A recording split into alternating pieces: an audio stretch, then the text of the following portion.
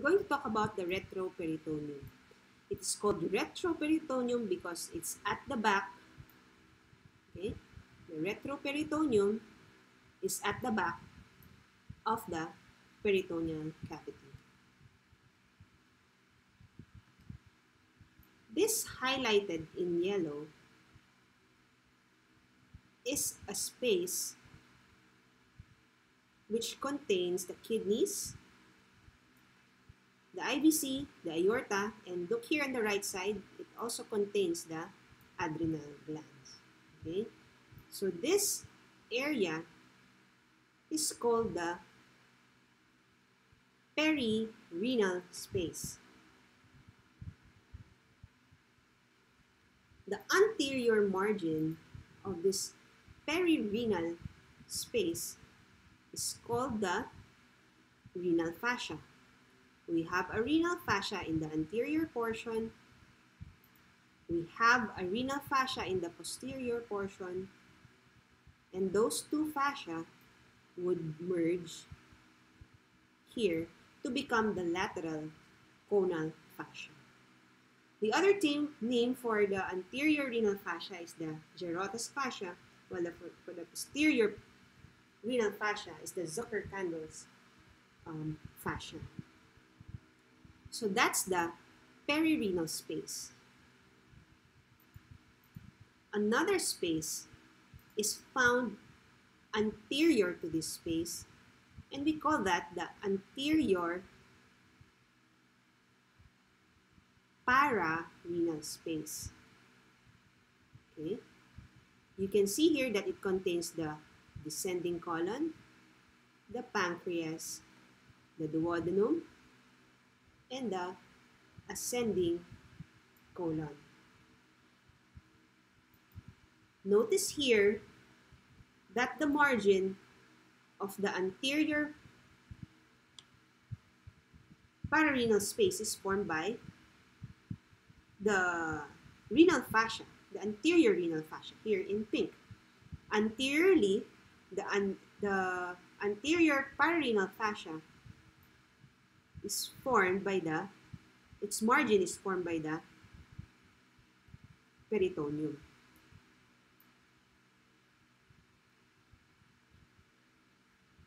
There. Now, what about the posterior, okay, the posterior pararenal fascia here? The margins of the posterior pararenal fascia is also formed by a renal fascia. Here in green is the posterior renal fascia.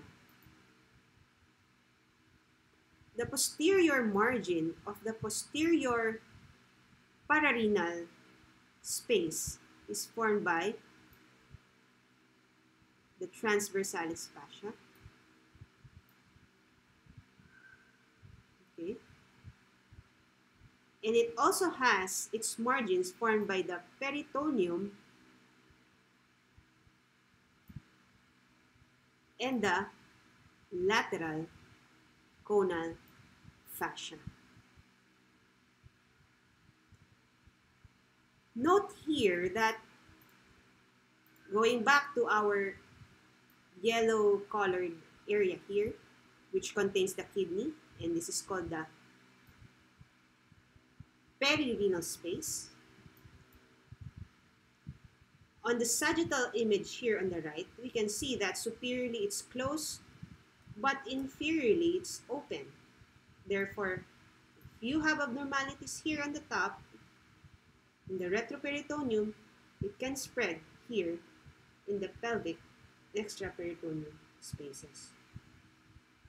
Aside from this route, there are also other potential ways of spread. Let's go back to our renal fascia. The anterior renal fascia here, the posterior renal fascia here, and both of them would merge to form the lateral conal fascia. if there is pathologic fluid, there may be opening of these interfascial planes, meaning in between the fascia are potential spaces which may open up. Okay? So here, in the anterior renal fascia, it's going to be called the anterior interfascial plane. In the posterior, if there's dissection or there's opening of that interfascial plane, it is going to be called the posterior interfascial space. Okay? The third space, which may open up during pathologic fluid collection, is the lateral conal space. The other names for this opening up of the anterior interfascial space is the retromesenteric space, because it's behind the mesentery, while this one, the opening up of the posterior interfascial space, is called the retrorenal space. So these potential fascial spaces would allow the extension of fluid collection from the retroperitoneum to the extraperitoneal pelvis.